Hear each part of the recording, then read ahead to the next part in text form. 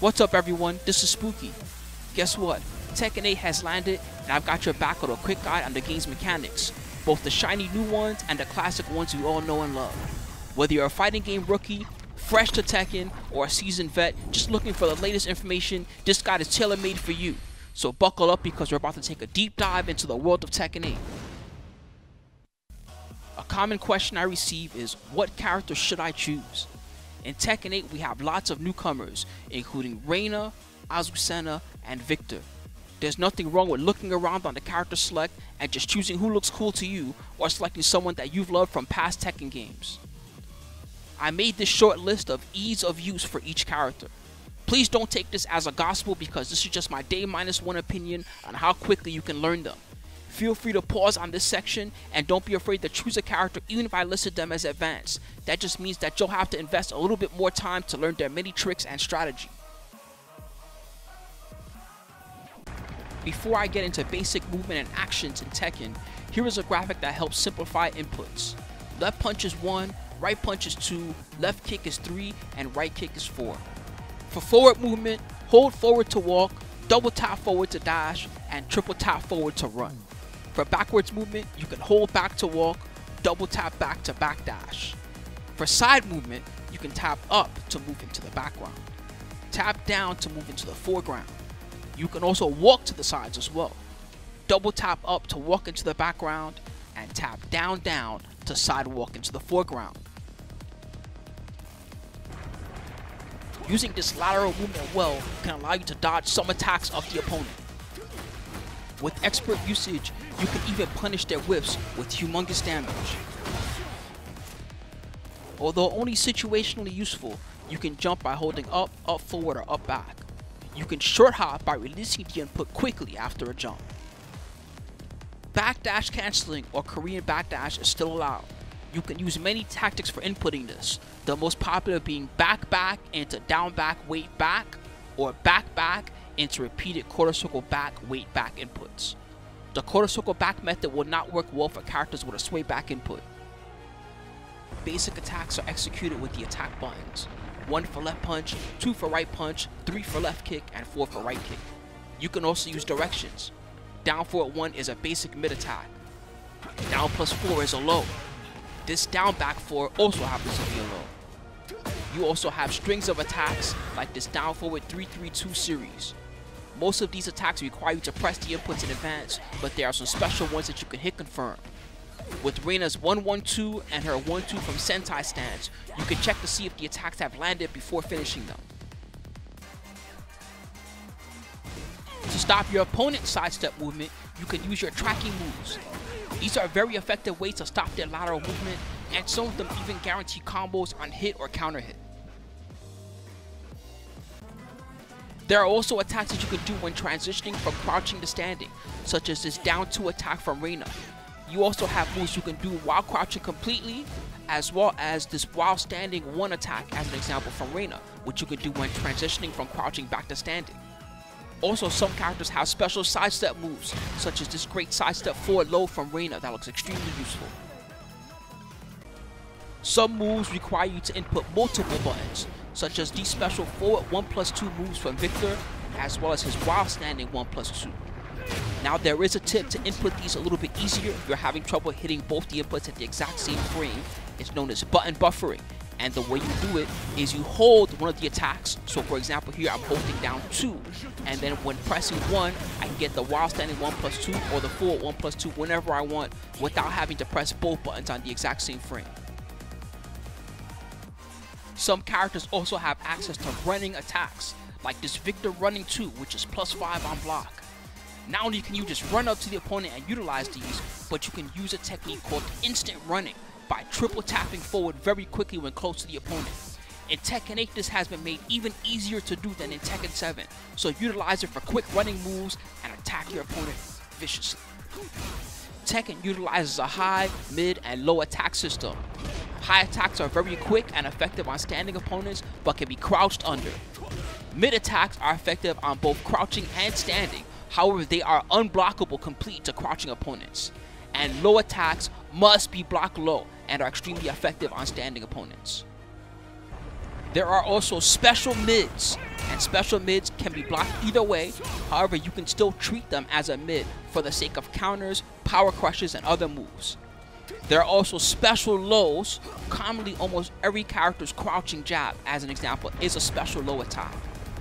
Now, special lows do count as lows. That means that you can use your low crush, and you can also low parry them to counteract them. To input a low parry, just press down forward near the same timing as your opponent's attack. You also have power crush attacks, which are armored moves that let you blow through the opponent's own attacks. They're extremely effective, especially when you are at a disadvantage.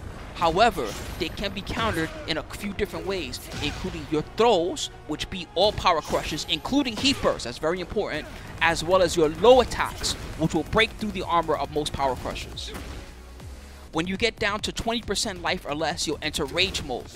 In Rage Mode, you have access to a new attack, Rage Art, which has now been simplified to be down forward 1+2 for all characters. Very notably, Rage Art has a different type of power crush armor than other armored attacks. It defeats lows, mids, and throws, making it basically invulnerable to the opponent unless they block. I should note that whether you use your power crush or your Rage Art, if you run out of life from the attack you absorb, your character will take a round loss, so keep that in mind as you utilize these attacks. Tornado is the new combo extension mechanic featured in Tekken 8. This one is very similar to Screw, however there are a couple of major differences. One is that most tornado attacks recover much quicker than Screw attacks did, helping you extend your combos. And most important is that you can use tornado attacks at the wall when you get a wall splat. So if you haven't used your tornado just yet, you can still extend and get some juicy wall damage to end your combo. Next, let's talk about the new heat system. You get access to heat mode once per round. A basic way to get into heat is using your heat burst, which is an armored mid that has advantage on block. This consumes a portion of the heat bar, so you won't get the full timer, but it's a great way to get into heat while under pressure. While in heat mode, your attacks will do significant chip damage, and you can also recover some chip yourself by being aggressive. You can also press back twice after activating your heat burst to cancel the animation startup. This is a great way to transition into heat mode while giving your opponent less of an attack to whiff punish. Press 2+3 again while in heat for your Heat Smash, a powerful attack which consumes all of your remaining heat time. Heat Smash has lots of similarities to Rage Drive from Tekken 7, so use them aggressively both in combos and in neutral. Heat Engagers are attacks that put you into heat mode when landed. When you activate heat this way, you get access to the full heat mode timer. Each heat attack has different properties, and most notably, different hit stuns. They are also extremely advantaged on hit, allowing for mix-up follow-ups or sometimes even combos. As an example, this down 2 engager from Victor will not wall splat, but forward 4-1 and forward 1+2 will both splat, allowing me to input follow-ups.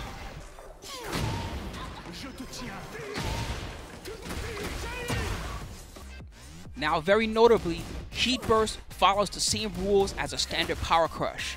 That means that you can use your lows to defeat the opponent's Heat Burst, and you can also grab them out of the startup as well. So 2 very effective ways for dealing with someone that you know absolutely is about to utilize their Heat Burst on you. Alright, next up we're going to use King for a bit to talk to you about throws. You can input 1+3 together, or 2+4 for your generic throws. If you hold forward during these generic throws, you can increase their range, but you also increase their startup. All characters also have an up forward 1+2 command throw. Now King has a multitude of command grabs, including this quarter circle forward 1 grab. He also has a forward half circle forward 2 grab, and he has this great running 3+4 grab that he can utilize as well to mix you up.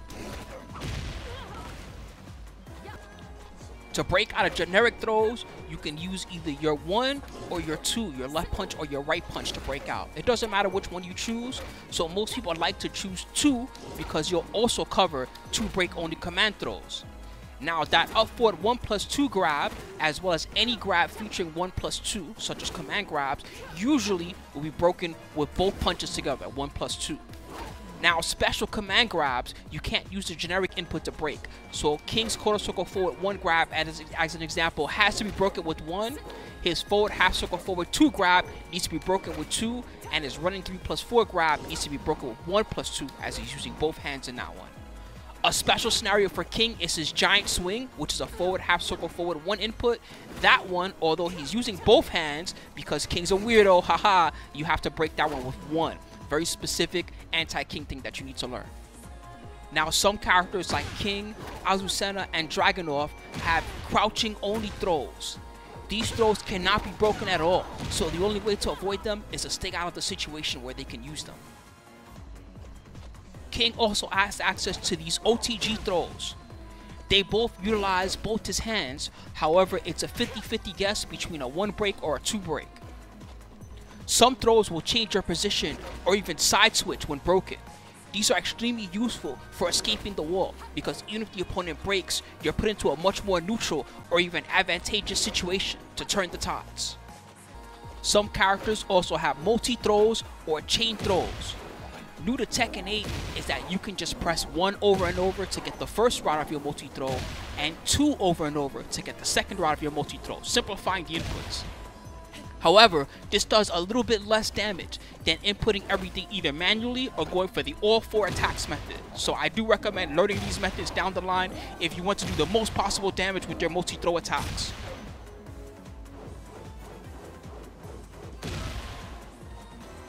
Next up is some things you can do when you are knocked down by the opponent. You can press either punch attack to tech roll into the background.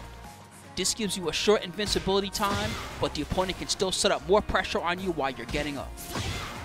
Use your kick attacks to tech roll into the foreground, which otherwise has the same properties. If you hold forward, you'll get this wake up kick attack, which is occasionally good for stopping the opponent's next move. It does have big recovery on Whiffs, so try not to miss. Finally, you can hold back for a slide wake up, which is good for creating space. You also have this forward roll move, which is pretty dangerous, so you should use it rarely, but it's a good way for approaching the opponent after being knocked down. If you press 1+2 during the forward roll, you'll get this special cross chops move, which is the mid that's plus on block. You can also use your standard wake up attacks during this as well.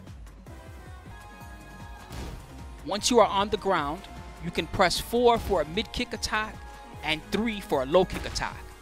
In Tekken 8, these are safe on block, but your opponent can still interrupt the startup. You can also press 1 for a background roll move to try to escape the opponent's pressure. Press down and 1 for a foreground roll instead. If you hold down after these rolls, you will remain grounded, making it trickier for the opponent to know when it's okay to attack you.